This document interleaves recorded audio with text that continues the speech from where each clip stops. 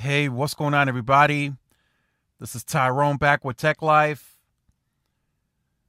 And we got some big news this morning, and this happened very quickly. Verizon officially announces the sale of its media assets, AOL, Yahoo, Engadget, and TechCrunch, I believe, is included in that as well. Now,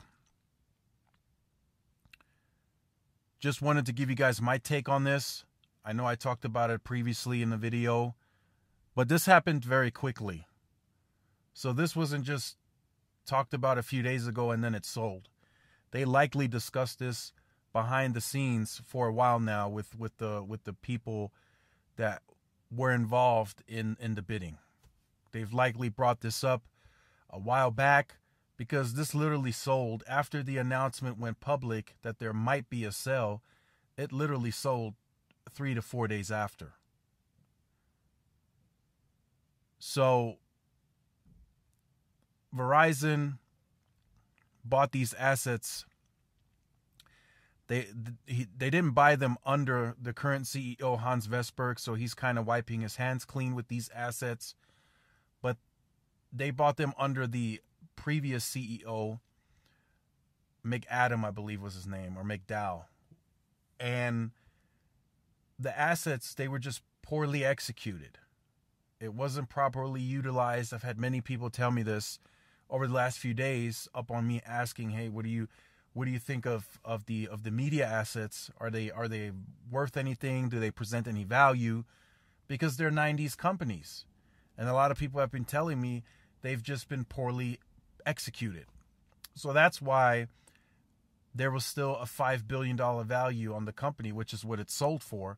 And then Verizon will still have about a 10% stake in the company.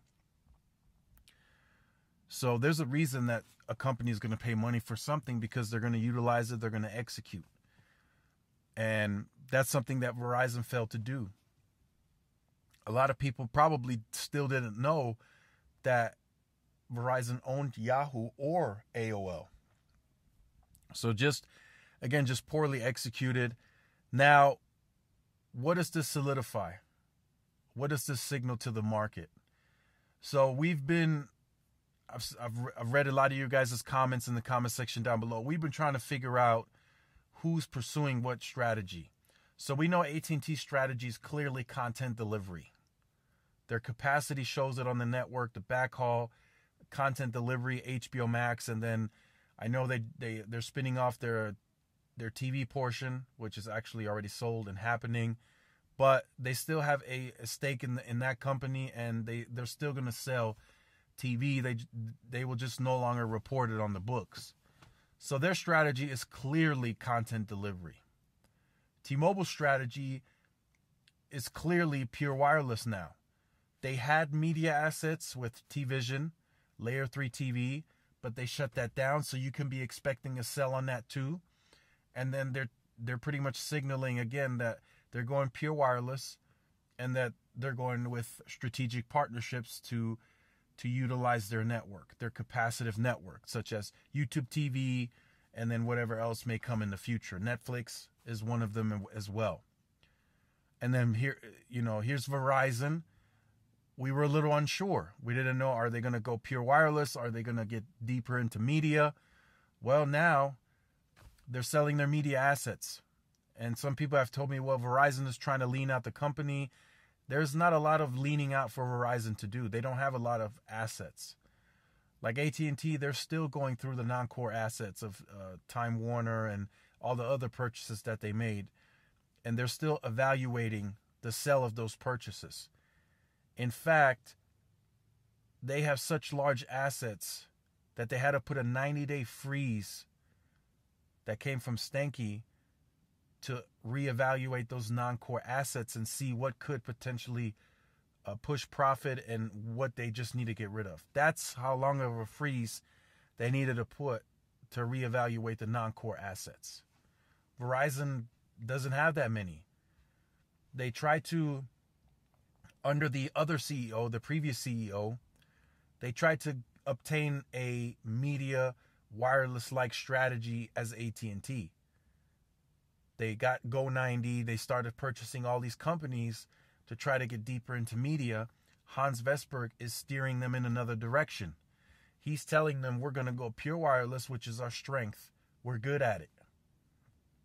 And we're going to make that more premium. And then we're going to offer a fixed wireless product that's going to be really good. And that's how we will go into the market. That's our strategy. And then we will also obtain third-party partnerships. So Verizon and T-Mobile's strategy is very similar. So I think this sell is a good sell. It really signals to the market what the real strategy is. And of course, that money that they're now getting, they got about $4.25 billion in cash. They could use that for more millimeter wave base stations. They could use it to pay down debt. They could do whatever they want with that money because they now got it.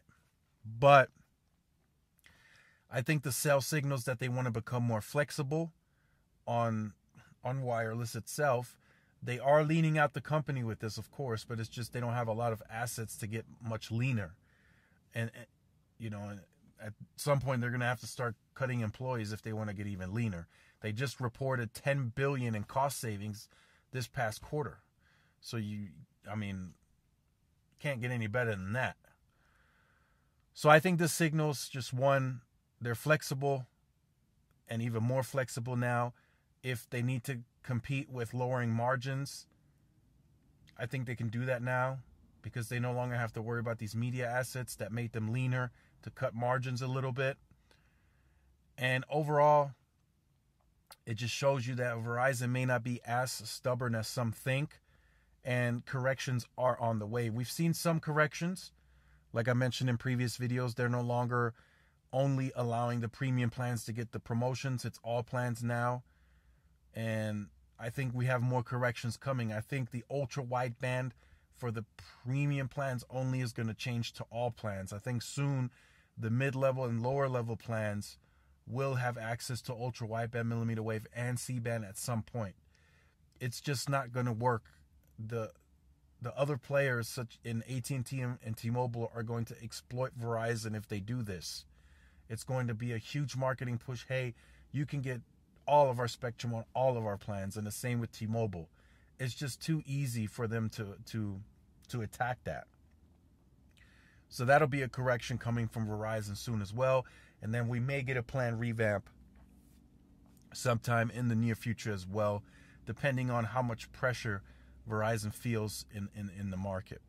So let me know what you think about this in the comment section down below. Just wanted to let you guys know that this is happening and what I anticipate and just my take on it. Let me know what you think about this in the comment section down below. If you have been on the channel or you are new to the channel and you have not yet liked, shared, subscribed, make sure you do so. Hit the notification bell so you are notified when I do upload content. Make sure to follow the social media outlets for more updates and interactions. Thanks again for watching. This is Tyrone with Tech Life, and I will see you guys in the next one. Peace.